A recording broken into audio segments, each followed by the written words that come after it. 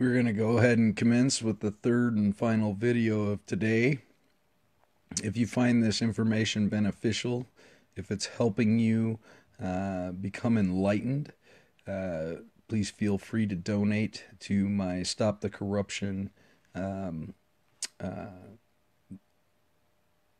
donation page on PayPal. And thanks for your contribution in advance. I will continue to do more videos, and if I can get some donations, it helps me in my path to helping you guys. I will be doing videos on federal indictments, how to do federal indictments, how to move your court the way that you want to move the court as a prosecutor, because when you bring a claim, you are the prosecutor, okay? So I'm going to do some more videos with you guys later on, but any donations you could give, even if it's a penny, it helps. 350 million Americans, about 7.5 billion people worldwide. A lot of this information does not just pertain to the United States Incorporated or the United States of America, the Republic, but it applies worldwide. So in particular, the stuff that we're about to talk about now is a global thing, okay? So tracking the birth certificate scheme and how the unenlightened are picked clean. When a child is born within the corporate United States, a record of live birth form, a commercial bill of lading, or similar is issued by the hospital. The father and mother sign this hospital form, a receipt for the goods as the parents, manufactured and titled holders, owners of the goods child. The state, the transfer of the property rights, the child's rights to the state is accepted by the signature of their government agent. Okay, that's the original trustee of said account. Okay, the Sestakv Act of 1666. It's where all this goes back to. And so the state registrar, and you will find them on every last one of your birth certificates, ladies and gentlemen. The mother signs the birth certificate as the informant, not the mother. The father, they don't allow to sign the actual document that they create, because they need the child to be a bastard. So the state can then come in, essentially as the father. For a lack of a better depictor descriptor, we'll go with that. So, the transfer of the property rights, the child's rights to the state, is accepted by the signature of the government agent, the state registrar, most often. A state licensed physician. The parents have unknowingly pledged their child future and labor to the government and signed a presumed contract. This converts the legal status of their child to that of chattel property. Okay, now chattel is very close to cattle, right? And how do we maintain cattle? For those of us out here in the Midwest, it's very apparent that when we have insemination of a cow, and we have a byproduct is the calf, and now we have assurance, we have a surety, we've created something, haven't we? And through the miracle of life, we can then go to the bank and say, we have 200 head of cattle, 75 head of them are impregnated, and we need to borrow a little bit of money so we can feed these babies to get them to the market. So we have, in a sense, created a situation where we've created a bond or a surety, a promise that we can deliver said product, and then they take into consideration the loss of life, how many we may lose, and then they go ahead and assess it and are willing to extend our own credit to us, which is rather odd when you understand the whole scheme of it, because you're really not borrowing anything from a bank. Unknowingly pledged their child futures and labors to the government and signed a presumed contract. This converts the legal status of their child to that of chattel property in permanently indentured servitude. See preface part 1. The state becomes the de facto holder of the rights to the child collateral. Now, rights are property, ladies and gentlemen. Rights are property. Okay? And property has what? Property has value. Next, the hospital sends, and let me go into the hospital. The hospital is actually a military-run organization. So when you birth your child at home with a midwife, you're not doing it in a military venue. When you do it at the hospital, it's part of a military venue, and they are going to collect on that. They're going to create that chattel paper. Next, the hospital sends the record to the live birth to the State Bureau of Vital Statistics, sometimes called the Department of Health and Human Rehabilitative Services, Health and Human Services, DHHS, Health and Human Resources. In some states, each state is required to supply the federal government with birth, death, and health statistics. The state agency that receives the records of live birth title keeps it and then issues the birth certificate, the BC. The birth certificate is a commercial instrument, document, evidence that the state is holding the title ownership to the child. Holding the title is not the same as having possession of the property. Okay, so to break it down in layman's terms and to paraphrase, you go to the bank, you get a loan, you ascertain a truck, right? You physically have the truck, but they have the value because they have the title, okay? And because they have the title, the truck is really of no significance because all the value is in said document in the fictional realm, okay? So to help you guys wrap your heads around what's transpiring is the paper is the value, ladies and gentlemen. It's not the actual physical asset as much as it is the documentation, okay? Possession of the property. So the state is the holder of the instrument, but not the holder in due course, because you, of course, are the holder in due course. This is all based on the presumed acceptance of the contract record of the live birth between the manufactured parents and the purchaser state. The parents are not aware of this assumed contract because it was never revealed to them, nor was full disclosure provided. Now, the reason full disclosure wasn't provided was obviously so they could run their scheme. But let me take it back even further because I want to show you where the state created joinder between you, your mate, otherwise legally known as your spouse, and created joinder between your two corporate fictions that they created in your benefit, mind you. What happens is when you get married, you don't realize this, but when you get married before the eyes of the state and not the eyes of God, which is where I've come to the conclusive determination that the word legal means the undoing of God's law. We get married before the eyes of God. We don't need the state's permission, and we don't need the state as a witness to the marriage. But nevertheless, we have been duped into believing that somehow the state needs to be a party to our marriage. So what happens is they take your birth certificate, they take your spouse's birth certificate or your mate's certificate, and what you do when you get married is you create joinder between those two identifying documents, okay? And when you do that, anything that is created between those two documents, between you and your spouse, the state is now a party to. Because when you got married, they didn't disclose this to you, but when you married your spouse, the state became a party to the wedding. The state became a party to the marriage. The state joined you in joinder. So anything you create, they now have an interest in, don't they? That's right, because you created something and they were a party to it, and now they have a beneficial interest in your offspring. What you create, what the two corporations create in joinder is a byproduct, and that byproduct is because you're unlearned and don't know to go put your baby's name in the newspaper and stuff and claim the life that you've created. The state does it, because it's abandoned property.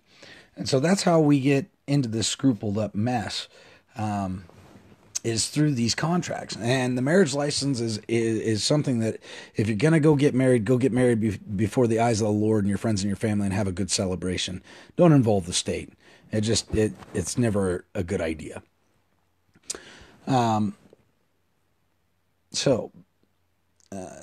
Presumed contracts. This converts the legal status of their child to that of chattel. I'm sorry, I skipped. Okay. Next is the hospital, and it creates the record of the vital statistics.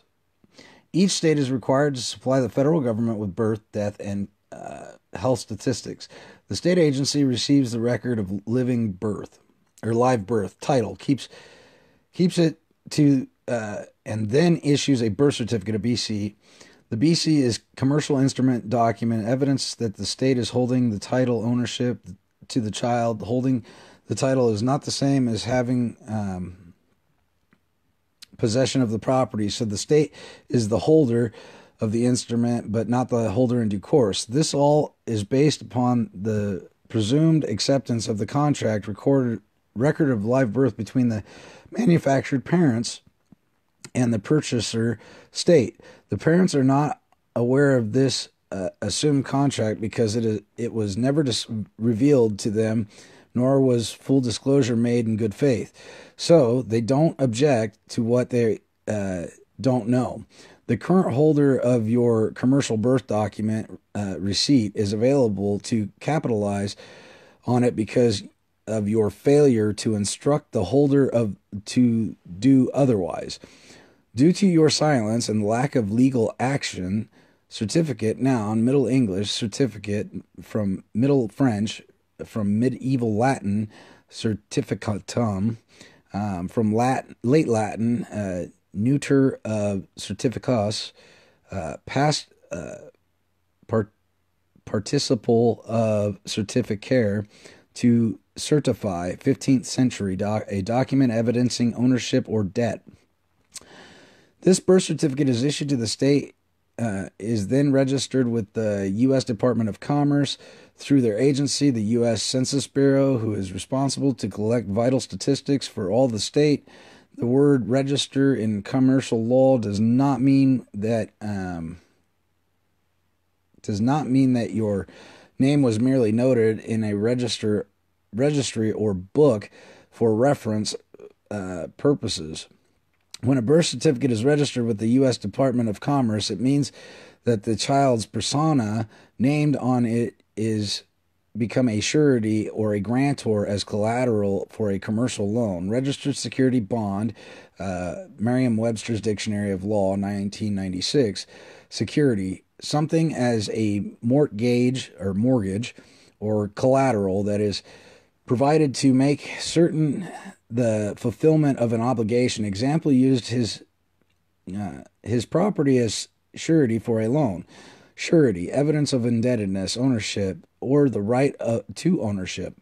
Bond, as usually formal written agreement by which a person undertakes to perform a certain act as fulfill the obligation of a contract, with the conditions that failure to perform or abstain will obligate the person to pay some certain of money or will result in the forfeiture of money put up by the person or surety. One who acts as a surety, an interest-bearing document giving evidence of a debt issued by the government, body, or corporation that is sometimes secured by a lien on property and is often designed to take care of a particular financial need. Surety, the person who has pledged him or herself to pay back money or perform a certain action if the principal to the contract fails, as collateral and as part of the original contract. Derrick Law Dictionary. Formal engagement, as a pledge given for the fulfillment of an undertaking, one who promises to answer for the debt or default or another under the Uniform Commercial Code. However, a surety includes a grantor, and the two terms are generally interchangeable. Merriam-Webster's Dictionary of Law, 1996. Grantor, a person who pledges collateral for the contract of another, but separately as a part of an independently contracted within the obligee of the original contract. Durkheim's Law Dictionary. It is not difficult to see that the birth certificate is a document evidencing the debt the moment it is issued. This is how it works. One once each state has registered by commercial bulk transfer the birth certificate with the U.S. Department of Commerce, the U.S. Department of Treasury then issues Treasury securities in the form of Treasury bonds, notes, and bills, using the BC as sureties or grantors for these purported sureties. Now, one of the things that evidences this is when we look at the dollar bills and we're looking at, like, say, the Social Security card.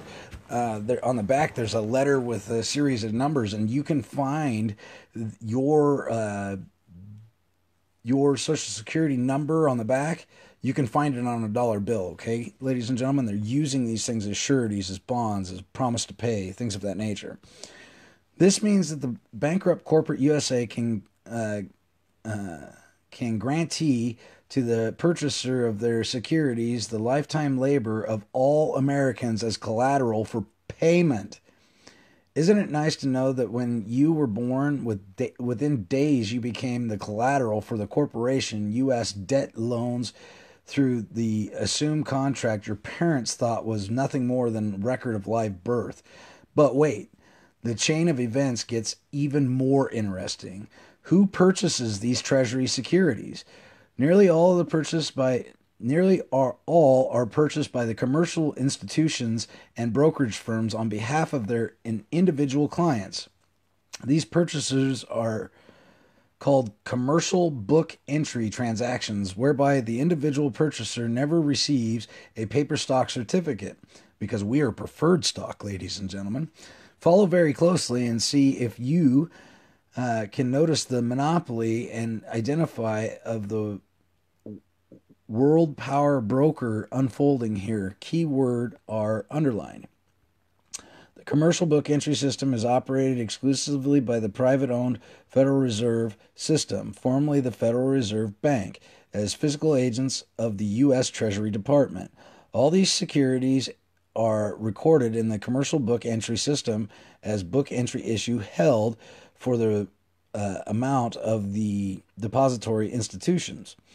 The exclusive depository institution is the Depository Trust Company, otherwise known as the DTC, a privately owned trust company bank who maintains records identifying the individuals beneficial owners of securities that the DTC holders in its accounts in the commercial book entry system.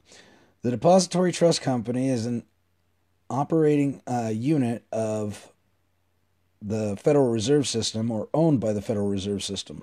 The Depository Trust Company transfers all the securities to their owner, to their own private holding company at CEDE and Company. So SETI Company. SETI Company is the holder of nearly $20 trillion of stocks and bonds. The Federal Reserve System uses these Treasury securities it holds as collateral to print and issue Federal Reserve notes, which are further debt obligations.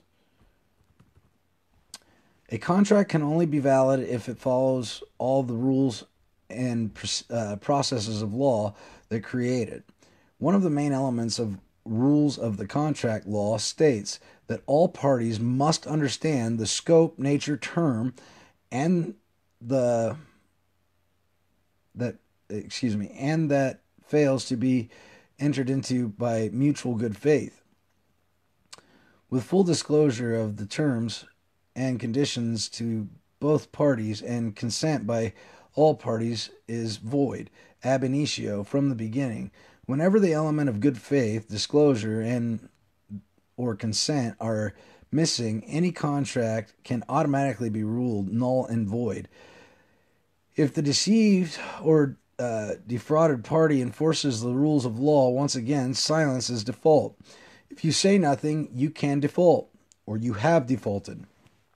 UCC 1-203, Obligations of Good Faith. Every contract or duty within the code imposes an obligation of good faith in its performance or enforcement. Were you aware of the implied and presumed contract between you and the real party of interest, the owners of the Federal Reserve System? in all law and truth, it doesn't exist, does it?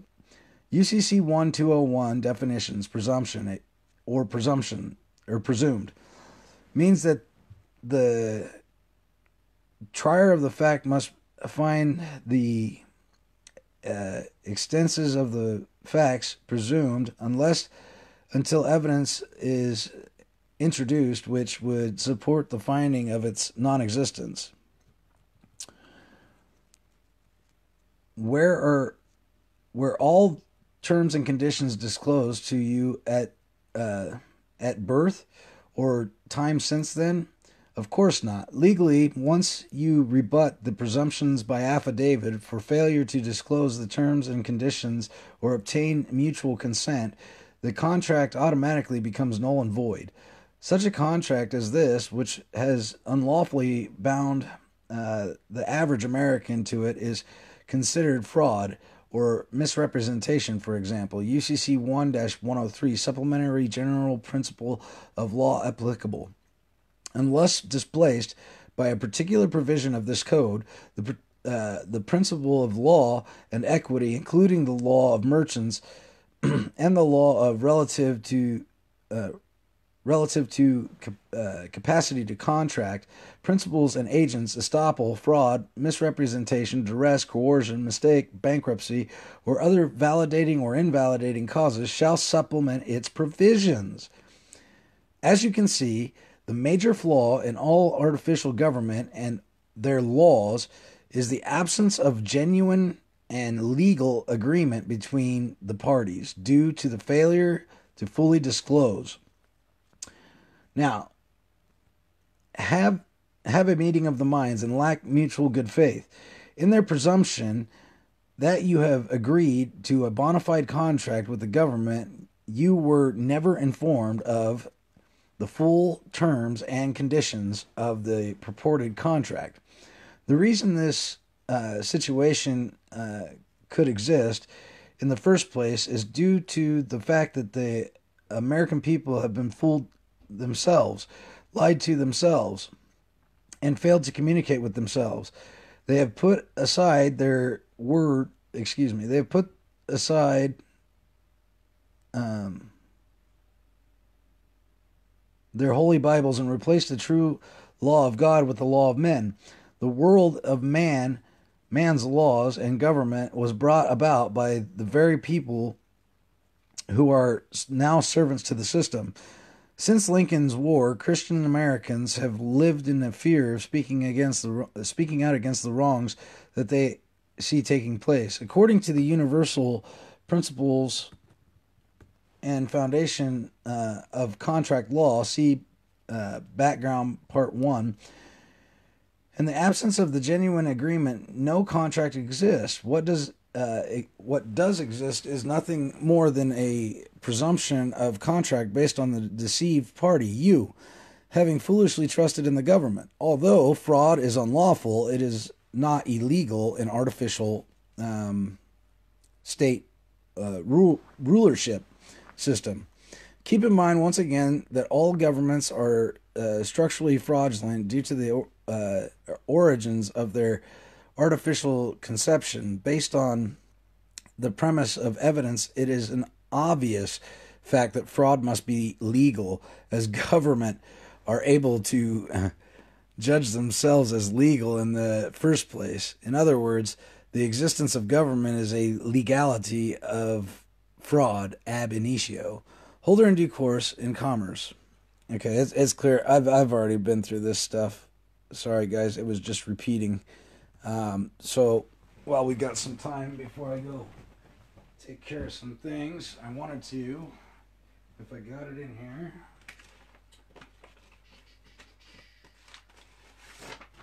I do have it in here.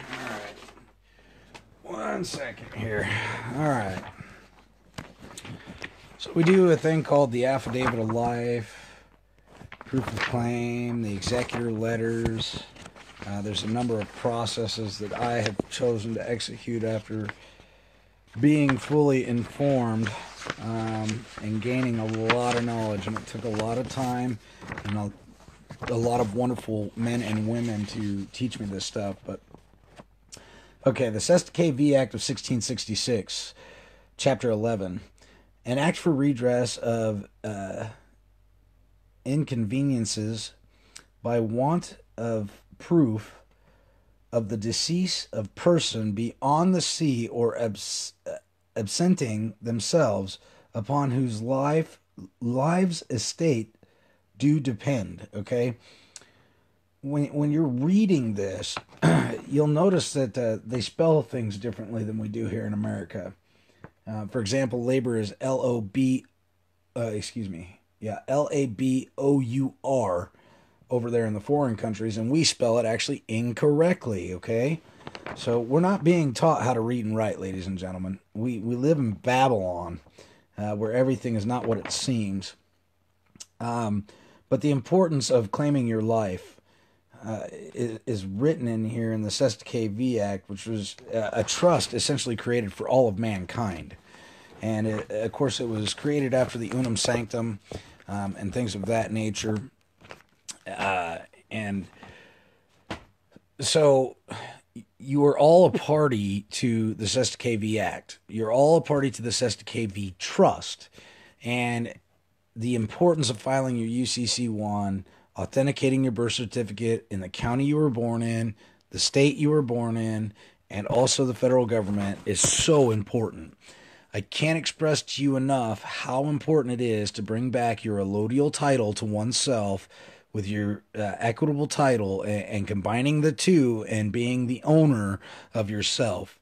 The ecclesiastical law, all this stuff. Think about it, ladies and gentlemen. What's the first thing they do to you when you're born? Well, first they slap you around and make sure you're going to cry, which is a bunch of satanic crap, if you ask me. And then they turn around and put your feet, your soul, on a document that belongs to the Vatican, ladies and gentlemen. It all ties back to the Vatican. And so you want to claim back ecclesiastically your soul, your mind, your body, your spirit. You need all that to be complete as a man. And you need to be able to operate in commerce. And the way that you're going to be able to do that is by studying. So I hope these videos are helping you guys out. I hope that you now know how important it is to go get your trade name and the state that you were born in and the all caps letter, and to create your commercial security agreement, your private security agreement, your hold harmless agreement, your indemnity bond, the UCC1 and the non-UCC filing to create a lien against your ens legis person, okay? And we could really put an end to the overall debt that they allege we owe, the national debt. And we can put a stop to that if you learn how to operate properly. We could eliminate that $21 trillion debt because it really doesn't exist. But if we learn how to operate in commerce, we can set off and offset and discharge these debts. Your mortgage is paid for from the day you sign it. Your electric bill is already paid for. The prosecuting attorney or DA in your county every year in between October 15th and September 31st does a chattel count. And he's counting all the chattel that live in his little area. You just think about each county being a fenced off little farm. And your DA or your prosecuting attorney is the barnyard pimp for all his chattel. And he goes around, does a head count of who's pregnant, who's not, who's this, who's that, whatever. And what he does is submit to the federal government how much money that they're going to need in the county, how much credit they're going to need. And they take their chattel and they count them all up. They go, we got this much chattel and we want this much credit. Can you give us that much credit? And they're pledging your futures to keep their country, to keep their county going, to keep things rocking and rolling. The illusion of FRNs and paying all these debts is absurd because you cannot pay a debt with a debt. And that's exactly what an FRN is.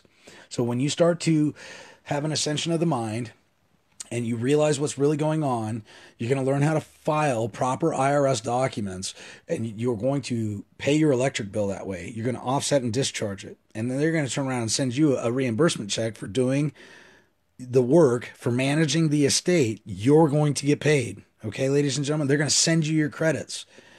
Henry Ford said it best.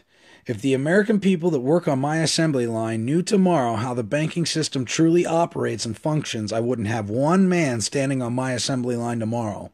What he meant by that is everybody on that assembly line paid themselves, because at the end of the year, he 1099 OID'd everything that he ever spent, and he got it all back. Those employees paid themselves to be there.